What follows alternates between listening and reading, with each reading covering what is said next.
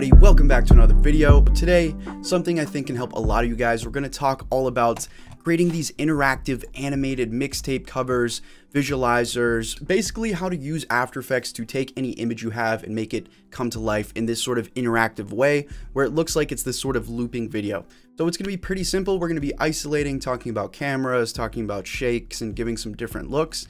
I do want to say quickly, late February has actually been a really good month for music videos in terms of a lot of new things coming out I want to talk about. So we have videos planned for this Little Durk video, this Jack Harlow effect. We got this Denzel Curry awesome Kill Bill style music video I want to talk about, as well as this Kodak Black video. So stay tuned. If you guys want to see more, slap that subscribe button, drop a like if you do enjoy. It helps me a huge amount with the YouTube algorithm. And as always, if there's anything that you would like to see, comment it down below. This exact example was actually pulled from a comment, so shout out to you guys for helping me build up this channel and community. Let's get started here. I've already sourced a bunch of these images that I'm going to start messing around with, and let's go ahead and hop into After Effects to start piecing together something similar to that album cover.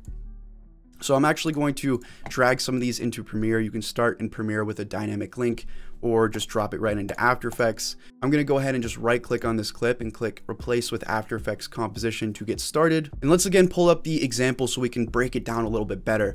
You see how they've masked certain areas and they've added some motion just to make it seem a little bit more alive. So step number one, we always want to isolate our subject from our background here if there is a background. Now, one little tip here, if you do have Adobe Photoshop, if you prefer doing some touches or doing masking in Photoshop, you can open these up, do everything there, save that Photoshop file, and just drag it straight into After Effects as a layer.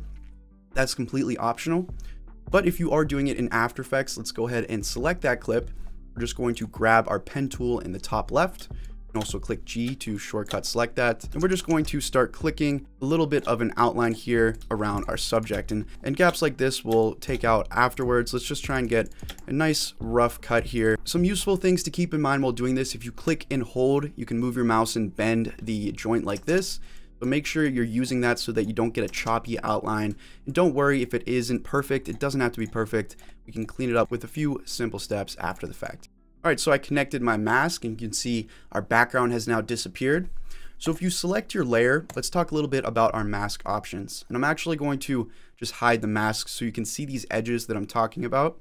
So if we click M, or we open up where it says mask here, you have some options like feather. If you bump that up, it's going to just soften these edges. And as you can see, if I bump it like crazy, it's going to be more of this soft kind of gradient. If you want just a tiny bit of softness, maybe go up to like 3, 4. So I'm going to select the layer again and just start drawing a second little mask for this inner area. And you see how this hasn't disappeared? You want to change your mask from add to subtract. And again, we can do a tiny bit of mask expansion just to clear out some of those edges that are bleeding through. That looks fine. So we're a little bit cut off here, so I'm just going to move this to the far left side and then maybe click S and just scale up a tiny bit. So we've isolated our scene here. If I toggle this on and off, you can see we have a transparent background that we can start layering different things to build out this animated composition.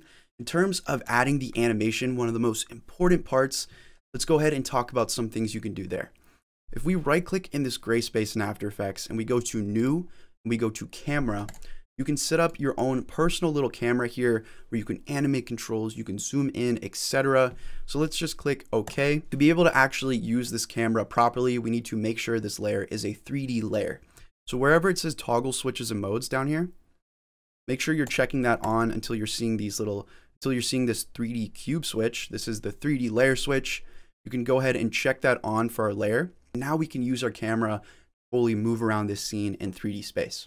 So sounds confusing, but it's really not that hard. You just need to click C on your keyboard to toggle through the different camera controls. So if I click C, you're going to see how my cursor is changing and toggling through here. You have this full 3D camera rotation. Control Z to undo that. Panning, and click C, you have your zooming.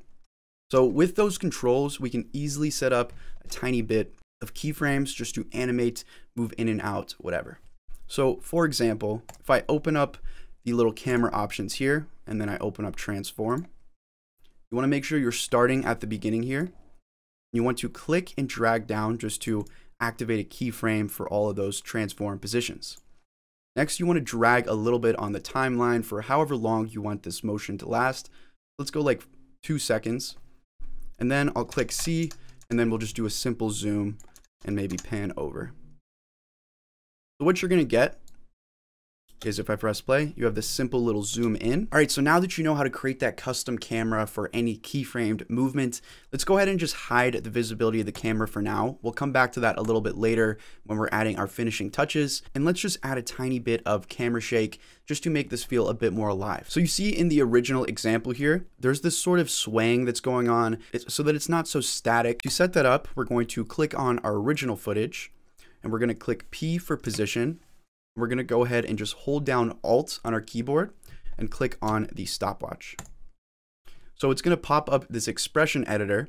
And what we can do is just type the code wiggle. So what it's going to do here is ask for some parameters. So we can set up some custom sliders just to be able to control this a lot easier. And to do that, you go to Effect, Expression Controls, and then Slider Control. So let's duplicate that so we can go to Effect and Slider Control again. And we'll rename this one to Frequency, and we'll rename this one to Amount. So what you can do is easily just click into this wiggle expression, grab this little pick whip tool that's right here, and connect that to our frequency slider in the effect controls. Wherever this box pops up, just plop that there, and you'll see it automatically writes it in. We can click comma, and then grab the pick whip and connect to our amount. So once you've linked those two up, just add in another parenthesis to end it there so that it'll work properly. And then if we click off and change any of these slider values and then click play, see how we have this slight sort of camera shake going on. If you want it a lot more subtle, you can just take your slider, put it down to something lower, and you can see how we now have this sort of sway going on. Very subtle, but you can see if I zoom in here. So an easy way to add that in, and you don't have to do it on specific elements. Say, for example, you don't want things wiggling in different directions. You could always just Alt click to undo that position, Control X to delete those. Let's actually just drag in another image here to show you as a background, drag it below this layer. And then we'll go ahead and select all those, right click and pre-compose them. So we'll name this finished comp. And then what we can do is that same little trick where we Control V into the effect controls, click P, and Alt click the position.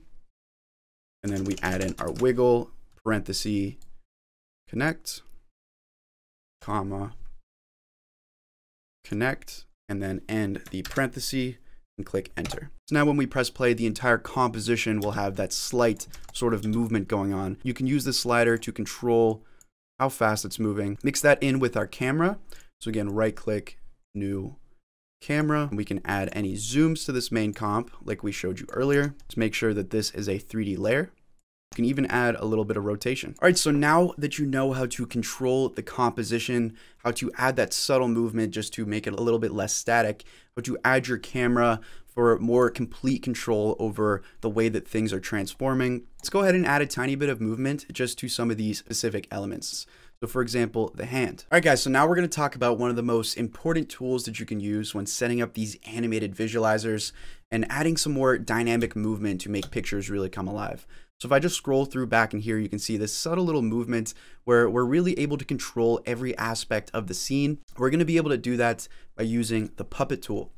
So let me go and undo everything I've done here just so I can show you the exact steps to start putting this together. So step number one, make sure that you are inside the composition, not in your master comp with all the movement. You want to double click into the comp with your individual elements. Step number two, let's decide what we want to isolate. So in this case, we're going to make the hand swivel at a different pace, and then we'll add some subtle movement to Polo G himself. So let's select this layer here. And we're going to click Control D to duplicate it. Let's right click on this duplication and rename this to hand. So on this hand layer, what we're going to do first is right click on it and pre-compose it. And we're going to click Move All Attributes into the new composition. That way, whenever we make these adjustments, we won't have to worry about all the masking that we did earlier to isolate this from the background. Let's also do the same to the original layer. So right click, pre-compose, move all attributes into new composition. Now you'll see when we click M, you don't see any of those masks popping up, and this is just fully isolated without any issue. So on the hand composition here, we're going to go ahead and set up another mask. So we'll click G, And this time we're just going to mask around the hand. So what we've done here, if I just hide these layers, we'll hide the background first, then we'll hide this main subject layer second. And you can see we have that hand isolated. Now the only issue here, if I was to grab this hand layer and just click V and move it around, you'll see there's still a hand underneath there. So what I'm going to do is I'm going to select the mask that we just made around the hands. If you're not seeing that, just click M to show that. I'm going to select it and click Control C to copy the mask. And then I'm going to click the bottom layer and click Control V to paste the hand mask. Now, if we open up the mask down here, this is defaulted to add. Let's switch that to subtract. So now what we've done is we've fully isolated the hand from the background. So if I click off the background, then the subject layer, then the hand, and if I grab the hand and move it, you can see there's just a little gap. And we can compensate for that just by covering it up, scaling. So let's go ahead and do that now. First, let's add in our hand movement. Again, for that, we're going to use the puppet tool. Before we do that, again, if there's any mask here, you can run into some issues. So it's always safe after you've done the masking and before the puppet tool, just to, again, pre-compose it once more. So we'll pre-compose, move all attributes into the new composition. So that's locked in. Do the same with this bottom one, pre-compose, move all into the new composition. So on the hand comp, go up in the top left and grab your puppet tool. We're just going to click and add some simple little pins here. Next, what we're going to do is just drag. So I'll go like 6 seconds. Then if you make any adjustment to the hand, you can see how we've now added that movement. And my best recommendation, try and make it look as natural as possible. That means maybe adding less puppet points. So let's try that one more time and just do like 2, drag 6, and then we'll just sort of move it like this. So that looks a bit more natural because we're not bending and stretching each of the fingers. If you want to, you can go in, but again, my best recommendation is just to keep it simple. So now our only issue is whenever we move the hand, you can see the subtracted gap that we set up earlier.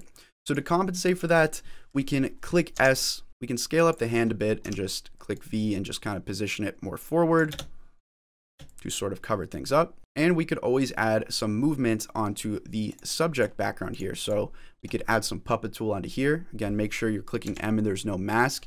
If there is a mask, you always want to pre-compose it. But we can grab our puppet tool and just add a couple little simple adjustments like this. So we'll go 6 seconds, a little bit of a head tilt. There you go, just covering up some of those edges. You're able to make some easy movements. And remember, since these are two different isolated parts, the hand and the subject, feel free to change up the timing of any of these movements. We'll open up effects and puppet, open up deform and all of these keyframes. And let's try and just space those out or maybe even make them faster. And you can see how we're able to control each of those different parts. So as you can see, we have this slow sort of animated movement onto our image. We're able to control different parts by isolating using that masking, and we're able to use that puppet tool to add really any motion we want. And you can use this in so many different ways, not just on people waving their hands. We set up our main comp earlier with all of the shakes and the camera. So whenever we go back and play that, you can see we have that puppet motion with all of the camera shake and the subtle movement. So I think it's pretty cool. Again, keep the puppet tool simple so that you don't have things distorting too much, but it's a great tool to be able to add movement into your images. So we've got the movement pretty much down. Let's talk about finalizing the look. With some of the things that they did in this video, we can see the background has a tiny bit of dynamic, it blurs at some points. We'll add a little bit of a blink and we'll add different color grade and texture. So if you look closely, you can see this is sort of like a dusty cross-hatching texture. You could always just use Google Images if you really need to. You can go to Tools, search by usage rights, search by different size to get high quality stuff and find something that fits the look that you're trying to go for. Maybe something like this. I'll just go ahead and save this image, drag that directly into After Effects. So let's click S and just play with the scaling here. And then all you want to do is click toggle switches and modes and change around the blending mode to get these different mixtures of the texture with your background. You always click T, lower the opacity if you really want to. You want to make sure that you check on the 3D layer for that texture. So we'll just do that so that the texture will move with the camera. And then for the background here, how you have this sort of animated texture, what you can do to create that is use the colorama effect. So we'll look up colorama. We only want to place that on the background. So again, let's pop into our comp here to change around the individual elements. put colorama on our background layer. And the cool thing about this effect is you have all of these built-in little presets. So if we open up output cycle in our effect controls, I think the one that they used was maybe like clay. You guys can change this around and really just create whatever. You can do a phase shift so it's affecting different parts. And you can keyframe this little cycle phase shift too. So we'll click to keyframe our phase shift, move like 6 seconds, and we'll just do a tiny bit of adjustment here. You can see how our background is gradually changing with the cycled repetition. And then we can even just copy this colorama effect and paste it onto the hand layer to paste the exact same look. It really makes it look like some of those vintage retro t-shirts come to life with different unique colors and animations. You can always add a little blur to the background, so we'll just look up a camera lens blur. You can keyframe that. If you guys like the colorama effect, I've actually got a full effect preset pack on my website for After Effects, all using colorama and adding some really cool looks. So let me just hide the custom colorama that we set up. Again, link in my description if you guys are interested in that. We have these decay presets, things like demon face, glitch decay, midnight vampire, pulsing RGB rage. These are all animated drag and drop presets that you can drop on here, that you can drop on and get some instant animated looks. I'll put that on 3rd quality just so I can play this back a little bit easier for you guys, start showing you a little bit of what you can do. And I really love how a lot of these look. I think they're great for a lot of these backgrounds. And some of them only affect certain areas like demon face. I think that one looks pretty sick. So that could be some cool stuff that you can add in, some easy animated looks, which are similar to what's going on in the original. And you can just drag and drop those to any parts of your backgrounds or whatever layer. So check that out if you guys are interested. Because we set up that dynamic link at the beginning in Premiere, I can just pop into Premiere and see all of my adjustments that we made in After Effects. I can go ahead and just alt drag this over to loop it back and forth, the duration reverse. And we could just put that for the duration of a song if you guys are using that for some sort of visual. And you can do any other color adjustments straight from Premiere, add any LUTs if you want to hone in that look. So I hope you guys do enjoy. I think this is something that can really help people. Again, just taking your work to the next level, adding new things that can put some more money in your pocket, or again, just add some more quality to your work by utilizing After Effects. So if you guys did enjoy, slap a like on the video. It means a huge amount to me. Again, comment below what you'd like to see next. I'm going to be recording a lot of tutorials for those videos I mentioned at the beginning. And as always, guys, thank you so much for watching. Thank you so much for supporting, and I'll see you in the next video.